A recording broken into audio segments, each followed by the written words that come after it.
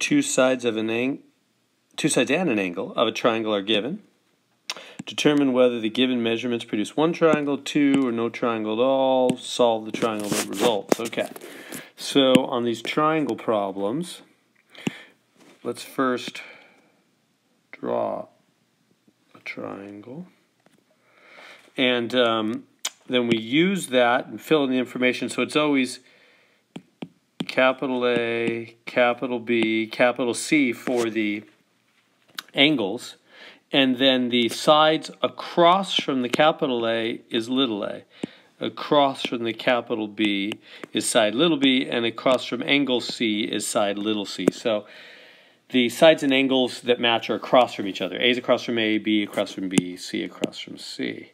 That's how we do these problems. Okay, so getting back to it here. Oops, wasn't so good. It's still not so good. I can't fix this triangle. There we go. All right. So now, what did they give us? They gave us little b, or capital B is 41 degrees. So this angle right here, 41 degrees. Little a is 4. And little b is 3. So, okay. Now, what are we going to use to solve this triangle? Well, notice we have we cannot use, there's no SOHCAHTOA here. Why is there no SOHCAHTOA? Because it's not a right triangle. You can only use SOHCAHTOA when you have a right triangle. We don't have any 90-degree angles. So it's either law of sines or law of cosines. That's why we learned law of sines and law of cosines, because that's how you handle triangles that are not right triangles. You got to use law of sines or law of cosines when you don't have right triangles. SOHCAHTOA is only for right triangles. Okay, so we have, notice, B across from B, and we have, right, we have B across from B and A across from A. We're wanting to find, I should have mentioned it, we're wanting to find A up here. See how it's all about A? So we're trying to find angle A, which is across from side A, and B from B. So that's going to clearly be law of sines. We're going to use, whoops, that's not the right thing here. We're going to use law of sines because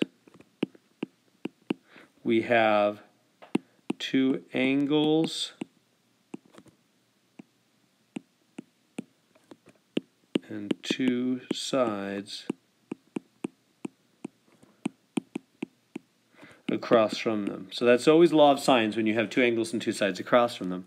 So I'm going to say then that the sine of B over little b is the sine of capital A over little a.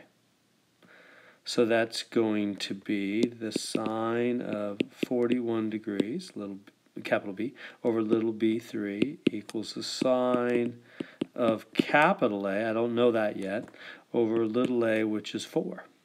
And then you solve this by cross multiplying. So 4 sine 41 degrees is 3 sine capital A. And now, to solve for capital A, you got to divide both sides by 3. That cancels out. And so we get sine of A is, and grab it on my calculator, I'm getting 0.8747. That's good enough. 0.8747.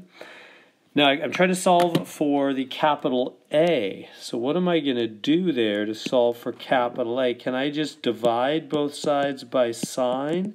Just get rid of that sign? No. I hope you know you can't do that because this is not multiplication. This does not mean sine times A. It's not multiplication, so you can't get rid of it by dividing. No, that's not going to work.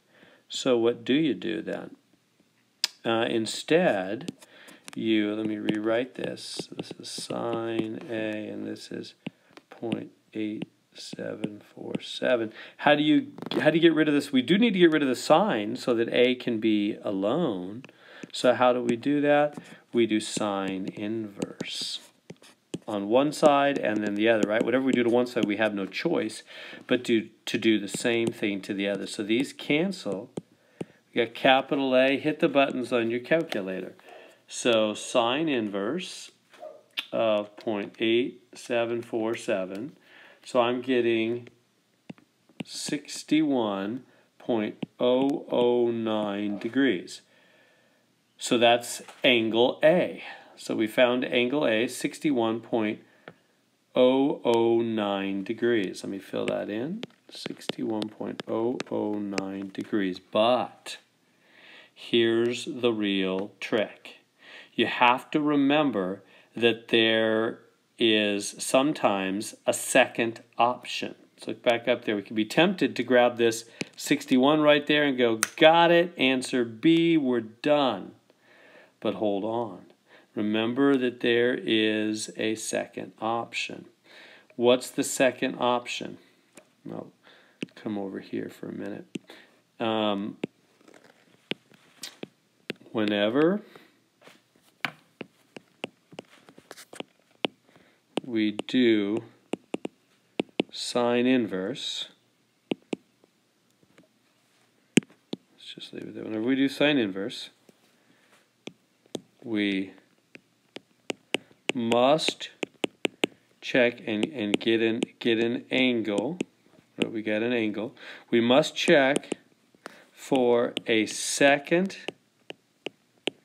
angle option, specifically 180 degrees minus the first answer. So that's going to be 180 degrees minus the 61.009. And what would that be? I'm getting 118.991 degrees, which is basically 119 degrees. So 119 degrees is the second answer. So you have to remember, this is not easy to remember. You got to put it on your notes. This is math and science. This is not easy. It's not simple. You got to remember to do that. So the second answer, but is it really possible in this triangle? That's the deal. So you always, whenever you do sine inverse, that's the key. Sine inverse, the tricky part about the sine inverse is there's a second possible answer. The second answer is 180 minus the first. So we did that and we got 119. But that is not always viable, meaning it won't always fit in the other triangle. Is the total less than 180 in the triangle with this second answer? That's the question. That's what we mean by is it possible? Right? It's not you're not going to keep it if it makes the triangle impossible. So let's come down here real quick and draw the triangle again. Really quick there. All right, so we have the triangle again, and we're saying, what was it? 41. This one was 41 degrees, and we're saying, well, maybe this could be 119 instead of 61. Is that possible? What would that leave for the third angle? 119 plus 41 is 160. That would leave 20 degrees. Yeah, that's possible. So that's less than 180. So yes, 119 is a valid, possible second answer. Now, if this other angle had been something like, 73, then when I added 73, I would have been over 180, and we would have said, well, no way that other angle could be 119. We would have thrown away the 119. That happens sometimes. And we would have said there's only one possible answer. It's just the 61. The second option doesn't even fit in the triangle. It makes the triangle more than 180. But in this case, it does fit. Comes out 160, so 119 is a valid answer. So we have two valid answers. They are 61 degrees and 119 degrees. Let's take it back up here. So 61, and let me write it over on the side. So 61 degrees and 119. There's two possible triangles that would work. Now here's the two triangles possible, but they got the wrong crazy angles, don't they?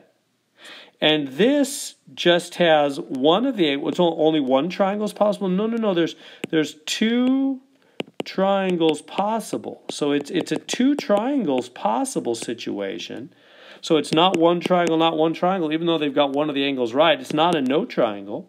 It's two triangles, but it's not those angles for A. No way. It's none of the above. That's a tricky problem. It's two triangles, but there's 61 and 119, which is not listed there as an option. So that is a tricky problem. There we go. And that's the key. Whenever we do sine inverse and get an answer, we must check for a second angle option, 180 minus the first answer. Get that, but then is the total less than 180? So it's possible or not possible. If it comes out more than 180, then it's not possible. You throw out that second answer and just keep only the first. That's when you get, that would have been the only one triangle answer if the second didn't work. We would have just kept the 61, but the second did work. 119 does work. There's two possible, so none of the above. That's tricky.